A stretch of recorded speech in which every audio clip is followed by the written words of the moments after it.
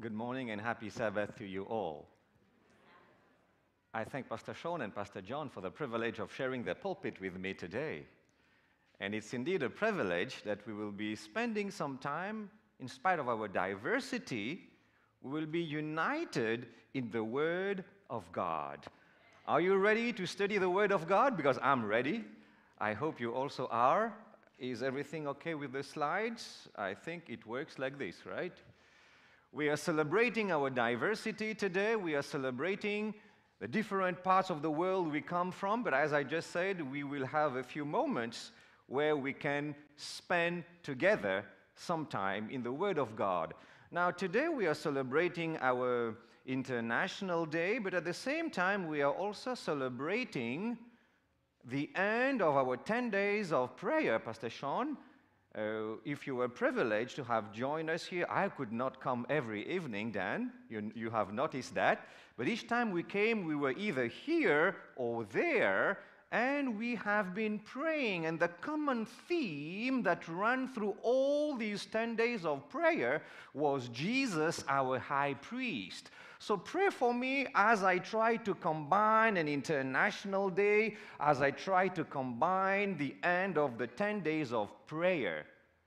I have chosen to remain in this theme of the sanctuary because I believe that it has so many lessons to teach us. Are you ready for one only? Because of time, I have chosen only one single lesson from the sanctuary. And I would like to show you how, from the Word of God, indeed, our house here, our church here at Atholton, can become this international house of prayer. And you will discover from the Word of God, I hope, another lesson that you will not forget, because it is the Word of God. So we will remain in the sanctuary where we have been for the last 10 days with the high priest, and we will go to the first thing we see if we are to come to the temple. But before we go to the Word of God, I invite you to pray. Let's pray together. Gracious Father in heaven, we pray that you will calm down our racing minds and thoughts, and that we will focus on you and on your word at this time. I pray that your word will not go back to you void, that it will have an impact in my life and in the lives of my friends as well. Help us understand and practice what you are going to teach us this morning, because we have prayed in Jesus' name. Amen. So I said that we are going to focus on the very first thing we see if we were to come to the earthly sanctuary. And what would that be? Now, if I were in a different setting, I would have asked you to turn to your neighbor and to tell him or her something, but my wife tells me it doesn't work in North America. So I will refrain from doing that. But there is one thing I want you to remember, which is the key thought of what I'm going to share with you in the next 28 minutes. And this is it. In the sanctuary service, we find God's ultimate goal for salvation. And this is what I want you to remember. I would have told you to tell that to your neighbor. The ultimate goal, if you were to take salvation and boil it down, this is what you would have received. The ultimate goal of salvation, ultimately, it is for God to reunite you with Him. That's the ultimate goal of salvation, is to restore this relationship that was broken, and He will not leave any stone unturned to reach His goal. What's His goal? What's the ultimate goal of salvation? To restore this relationship between man and God. Amen. You can go home. That's the ultimate goal of salvation. And whatever He does, He will do with that goal in mind. He will not go, He will do everything He can to restore that relationship. And towards the end, I'm planning to show you how prayer contributes to that, to restore this broken relationship. So that is why every single detail, what did I say? Every single detail that is from the sanctuary transpires this goal of God. Every single detail. But I intentionally chose one. And this is the one.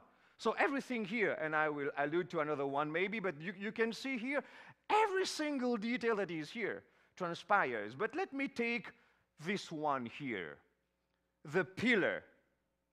Very interesting.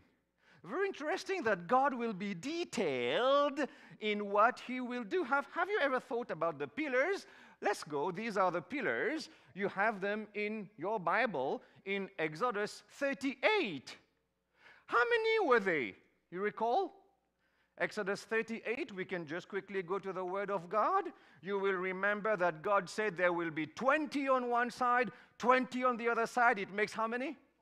40, and then 10 on one side, and then 10 on the other side. It amounts to 60. God never does something haphazardly or accidentally. You will see why. These were 60. Can you imagine? God could have said, okay, there will be 80. There will be 100. But why 60? Now, let's start our brief Bible study.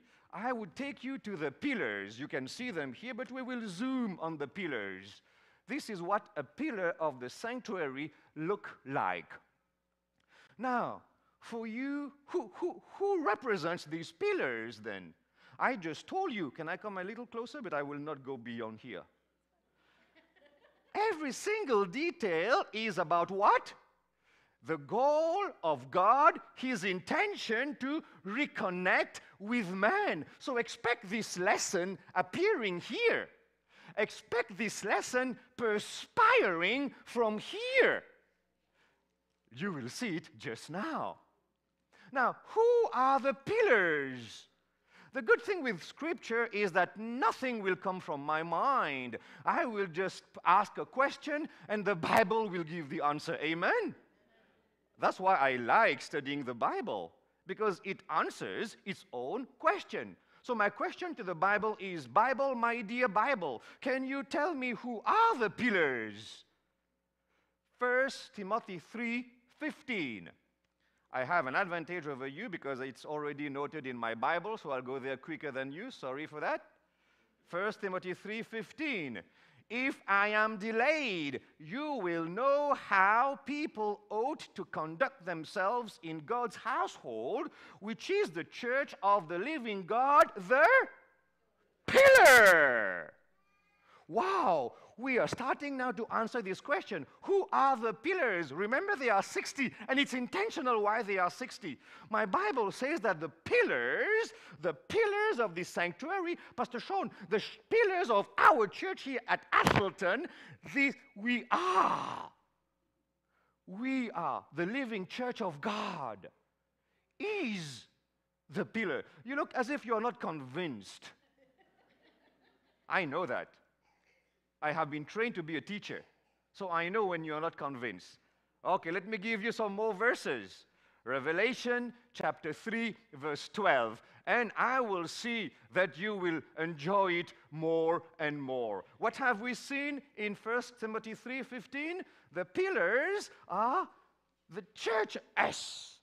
That's S. But let's be more precise. Revelation 3:12. Now it will maybe more clearer, precise. Him who overcomes, I will make him a pillar. Oh, I am a pillar. Oh, you are a pillar. Oh, still not convinced? Let me give you a last verse.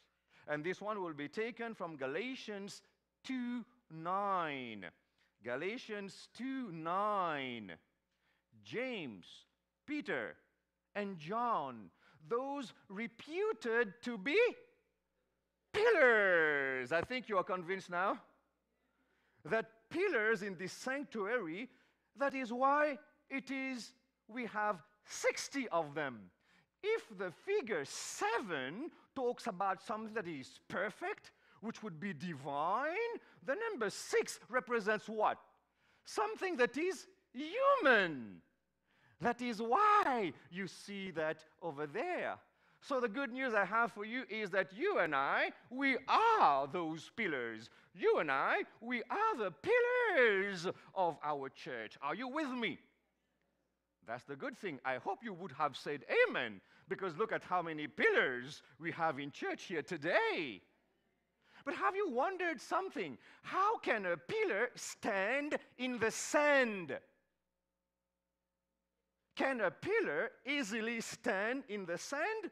No, it will be difficult. That is why you and I, if we are pillars, or rather, since we are pillars, we cannot stand on our own. My God knew that. He knew that as you and I, we would be pillars, we will not be able to stand by ourselves. These pillars had a foundation. It had a socket. It had a base. Who is the foundation? 1 Corinthians 3:11. That will be the before last text that I want you to read this morning.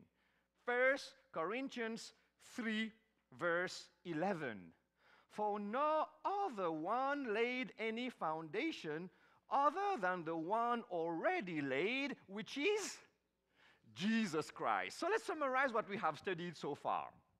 In Scripture, the sanctuary is the place where we see God wanting to reach his ultimate goal of connecting with man. That is why he said, you will build me a sanctuary and I will dwell in the midst of you, because I want to reconnect. This connection that we had at the Garden of Eden that was lost, I want to restore it. And through the sanctuary, we see God's desire to restore that relationship. I'm taking you to only one element, the pillar, which would be amongst the first thing you would see when you would come to the sanctuary. The pillar, Bible is clear, it's you and I. The one who will overcome, I will make of him a pillar in the house of God. Those people, James and John, were reputed and they were called pillars. The church is the pillar. Disciples like you and I who support the church of the living God, we are pillars. But we cannot stand on our own. These pillars were in the sand. They could only stand because they were firmly riveted on a foundation. And the Bible just clearly spelled out that this foundation is no one else but Jesus Christ. That is why our church at Atholton, regardless of the number of nationalities we represent, regardless of who you are as a pillar, we can stand because we are firmly riveted on the only foundation, Jesus Christ. Thank you. Now, you know that God, when he does something, he does it thoroughly so that you can understand, because he has one thing in mind. You know that in the Bible, for example, if you were to take the laver, it's a basin as well. The Bible says it's in bronze, right? And do you know what God used to, what type of bronze was that? The Bible is very, very specific. Do you have 1 second? We can go to, very easy to remember, 38:8. Exodus 38:8. Follow me attentively. Don't give up on me. You're about to learn something extraordinary from the Bible in the next few seconds. Follow me attentively. When God wants to make a lesson clear, he is very detailed. And when he gives instruction on how to build this basin, this laver or laver, he will give clear instructions. And what is this? 38:8. They made the bronze basin, says my Bible, and the bronze stand using what? The mirrors. Mirrors of who? The women. Did you know that? That the laver was built by mirrors. Of course, you will recall that at that time, Maggie, mirrors were not like the way they are today, right? Mirrors were just but bronze, polished ones. By the way, that is why Paul, in 1 Corinthians 13, he says what? Because we see faintly through a mirror. Do you see faintly through a mirror that is in glass? No. He was alluding to a mirror that was in polished bronze. That's why he says, because we see faintly. Mirrors were in brass, in bronze, they were polished, and this is what ladies used to have. Can you imagine carrying this in your wallet today? But God says, wait, I need to build this basin, and this basin needs to be built in bronze, and I need something from you to build it. And you know the meaning of that basin, don't you? The place it was situated is vital. You had just accepted the sacrifice of Jesus on the altar, right? And you were going to the tabernacle to meet with God. In between, you find this, which would be a symbol of baptism. Now listen, God says, I'm taking you somewhere, follow me attentively. God says, when the material that I will use to build something is important, I tell you what it is. What was it? Mirrors. Of who? Ladies. Meaning, when you come to God, you have to surrender something. You know what it would mean today? Let's say Pastor Sean and Pastor John said, we need a new pulpit, and we will make one in glass, okay? And we will make an appeal to all of you. All of you will bring the screens of your cell phones, of your smartphones. Ah, ha, ha, ha. I can hear some of you. And then Pastor Sean will have a big container here. And then I hope that there will be 3 lines, one here, one there. And all these cell phones ready to be surrendered to build the glass pulpit. And the song would be sung, I surrender all. You could see some of them struggling to surrender that cell phone, right? I can imagine someone would surrender only one, and the other one would remain in the other pocket. Am I right, Mama? Am I right? That was the same idea. God says, you women, I need, in fact, it's not the mirror that he needs. It's not the mirror that he needs. He needs that spirit of surrendering. And it so happens that the dearest thing the women had at that time was a mirror in brass. Can you imagine? The dearest thing they had was a mirror in brass. Thank God we have real mirrors now. But you get the point? When God wants to teach a lesson, and what is the lesson here, Rebecca?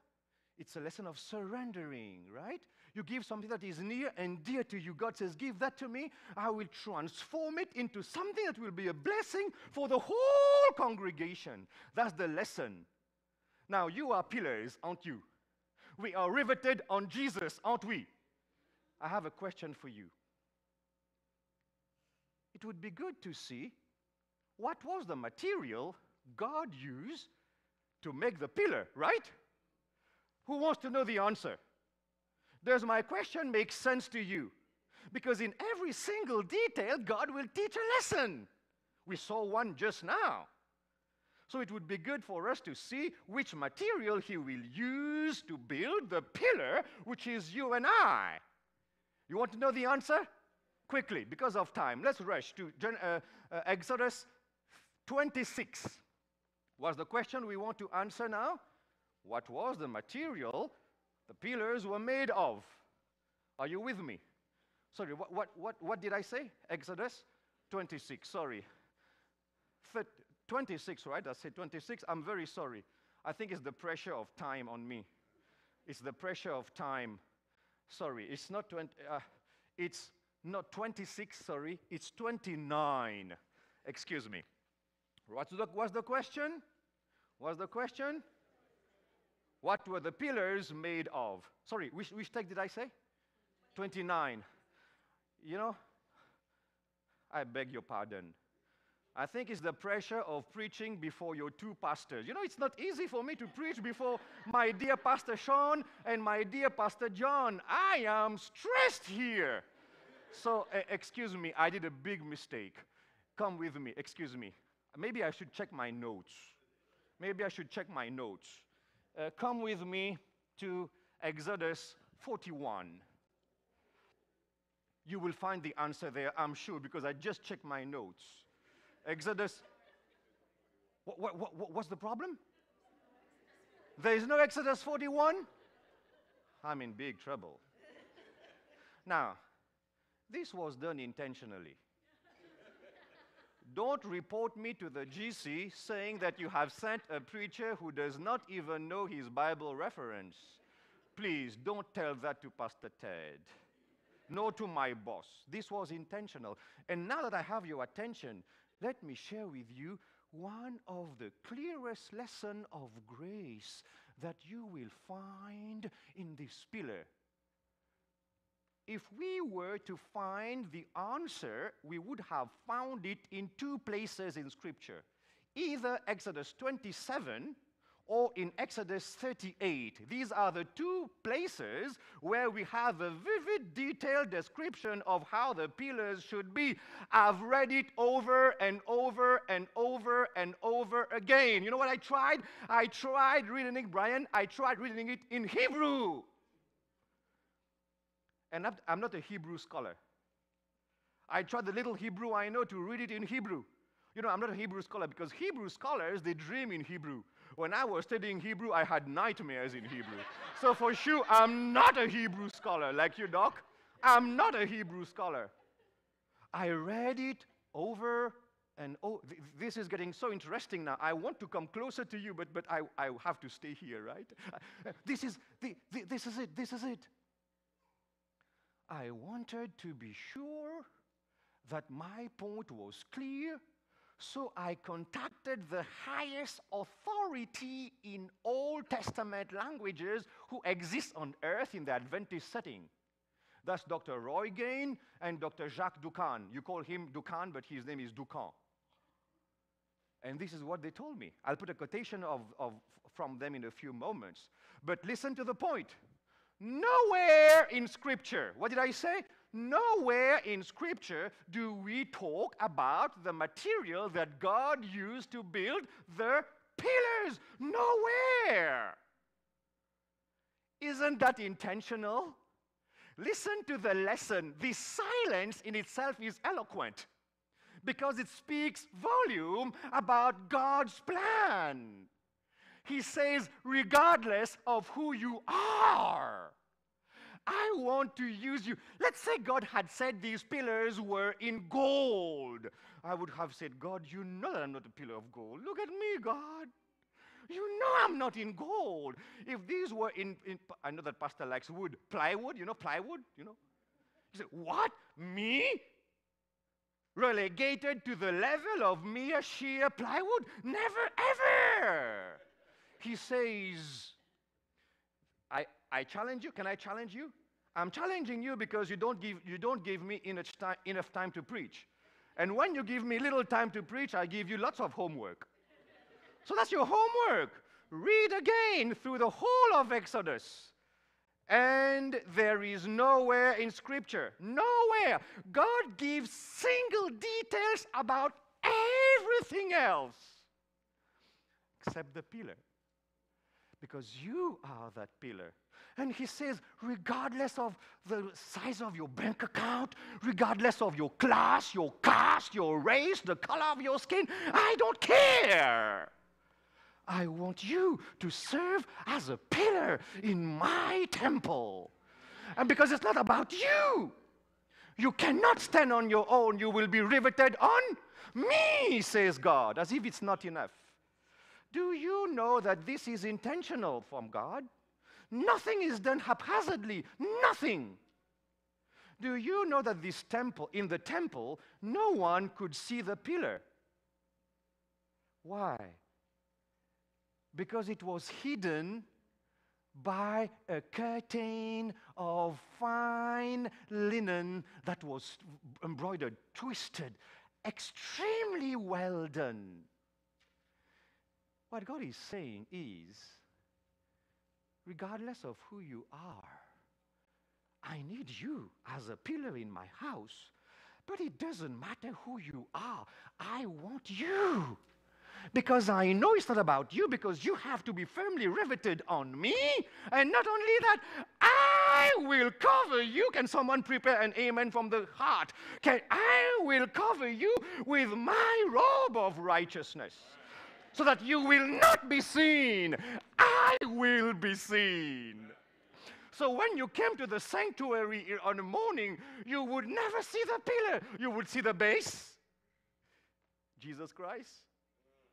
You would see the pillar covered. And we prayed about it one night. I can't remember which night we prayed about the robe of righteousness of Christ that covers us, so that no one sees us, because we are just but feeble pillars. But when we are firmly riveted on Jesus and covered by the blood of Jesus Christ, only Jesus is seen. That is why you and I can be a pillar in the house of the Lord. And that is why when he covers us with, he just covering our sins. And then the Bible says he will cast the sins where? Deep down into the sea. And then I add, he will post a sign that reads, fishing prohibited. Just in case you try to fish your own sins back. Or the devil tells you, take this swimming costume and go back there and take them. No, he casts your sin deep down into the sea, and he posts a sign, fishing prohibited. That is why you and I can be a pillar in the house of Jesus. Because it's not about us. We are not even seen, young people. We are riveted on Jesus, covered by Jesus. If you had added 10 minutes, I would have even shown you, but I'm not planning to do that today. No. That's your homework.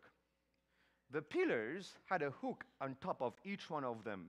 Because not only, you can stand on your own, but 60 pillars had to be linked with each other.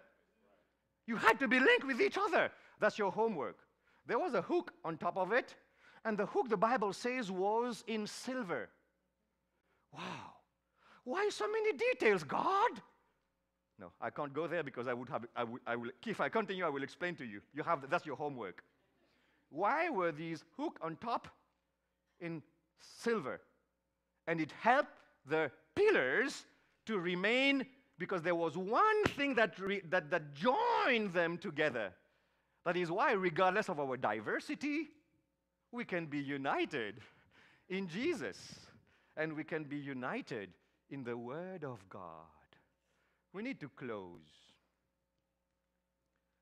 Often, young people have come to me and have said, Pastor, I really want to be that pillar. They have come to me and said, Pastor, how can I have a vibrant prayer life? And our dear pastor has told me that today we are concluding the theme of prayer that we would have had during this whole month. So let me conclude by giving you 4 practical pointers on how you can be a strong pillar in the house of the Lord. Would you like to know that? How can you be a firm pillar, riveted on Jesus, covered by Jesus, and even the top of you would be linked to Jesus? It's burning my lips, I have to tell you. It was in silver. It was in silver because we were purchased with perishable things? No.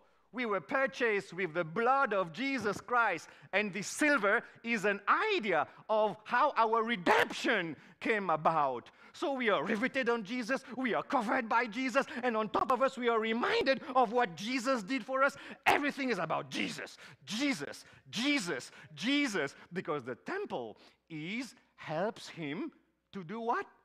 Reach the goal of bringing us back into close relationship with him again. And now let me end with giving you these 5 pointers. Oh, yeah.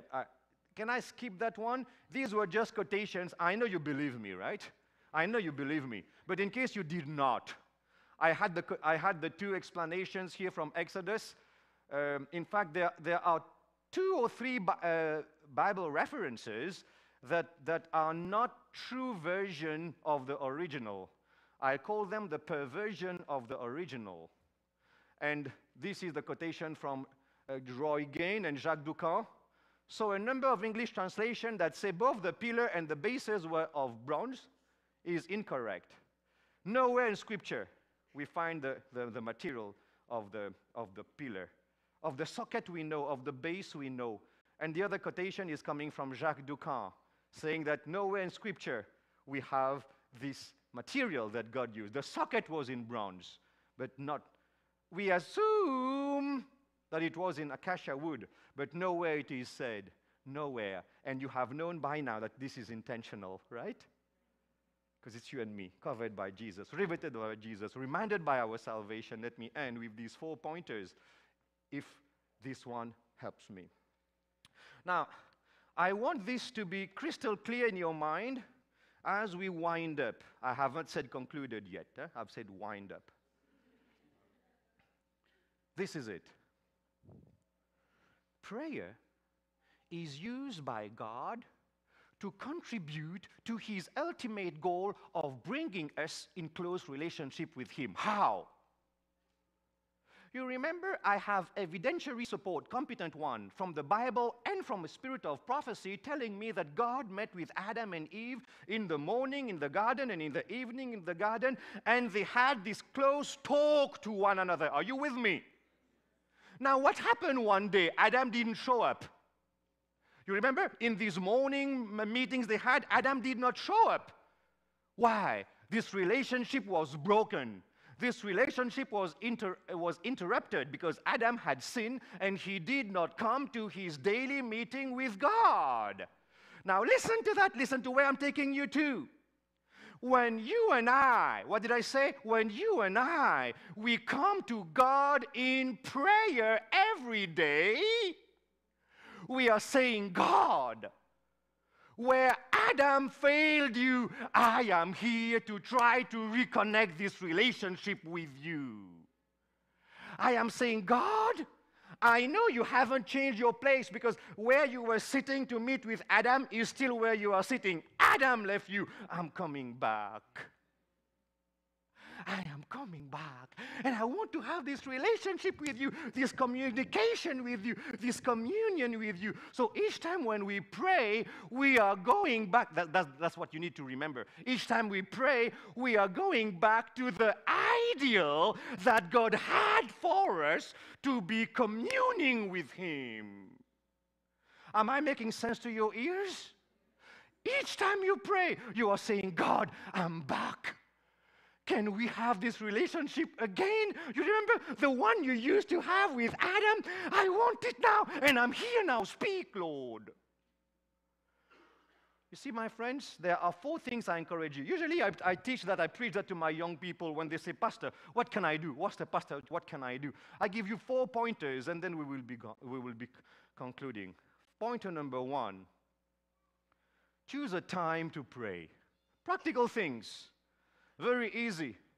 I have found it easier to pray early in the morning. There was a reason why God said that the manna had to be fetched, collected before the sun rose. Have you ever wondered why? It looks like there is a special blessing when you rise up before the sun. I found it very interesting to have my prayer life. I'm not a saint. Please pray for me. I try to do my best to have this communication with God on a daily basis. I found it more useful to have a specific time to pray.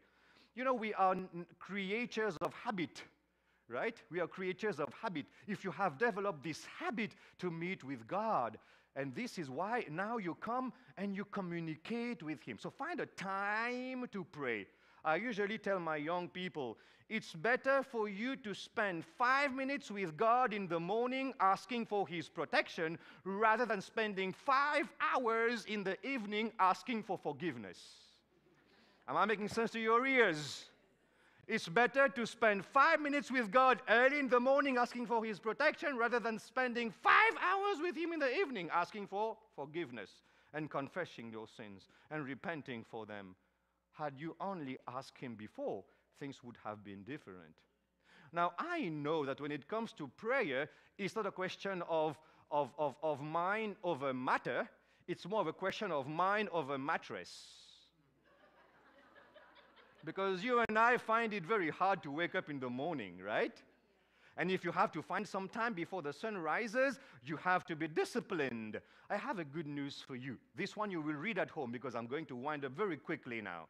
I don't want you to say the pastor was too long in his sermon, that the food is not okay there. So I will wind up very quickly. Read this verse for you at home, Isaiah 54. Isaiah 54. It tells you. Are you reading now? No, at home I said. It says, God, wake me up in the morning so that you teach me to hear your voice. Do you want to practice that? You thought that your alarm clock was waking you up, right? You thought that. No, it's not your alarm clock. It's not your alarm clock that wakes you up. It's the voice of the Lord that wakes you up. If alarm clock could wake up people, why don't you put some in the graveyard? Right? If alarm clock woke up people, put some in the graveyard. No, you wake up in the morning because God wakes you up. So find a time to pray. And stick to that. Stick to that time. Find a place to pray. Very quickly. Very practical things. You know, we are creatures of habit. I'm sure at your place, you sit at the same place at the table when you have breakfast. For every time you sit at the same place. And if you can afford it in your home, you have a place where you sleep, a place where you cook, a place where you eat, a place where you have shower, right? Don't you have a place where you can meet with God? Try to find that place. It can be just when you wake up from your bed. It can be, but try to find a time and try to find a place. On the idea of time, many young people have asked me, Pastor, what's the reasonable time? It's what you have. I usually tell them this. In 1 hour, you have 4 segments of 15 minutes. Therefore, in 24 hours, you have 96 segments of 15 minutes. Can you give one to God? 96 segments of 15 minutes. Can you give one to God? A time to pray, a place to pray. And when you go there, please keep in mind why you are there. You are saying to God, I'm back. Let's connect. I have a last statement. Last statement. The only reason why prayer is powerful, it is because it links us to the all-powerful prayer answering, prayer hearing God. Amen? Now, I've trapped you. You said amen to that quotation, right? To that, not quotation, statement. I can be mistaken because it's come from me. I could be mistaken. But I believe that the only reason why prayer is powerful, it is because it links us to an all-powerful God. Therefore, if you agreed with this, it means that prayer in itself, and many people have criticized us as Christians. They have said, what? You close your eyes? You just utter a few words, not even before a statue, and you think that God will answer you? Let me tell you, don't leave now. Don't leave. Let me end the quotation. Don't leave. And if you are online, don't go and drink water now. You have to listen to the whole statement. Prayer in itself has no power. Don't leave, please. Prayer intrinsically in itself, it has no power. How do I know that? Now, this is the cable. This is a cable. Tell me, this cable in itself, these copper, do they have power?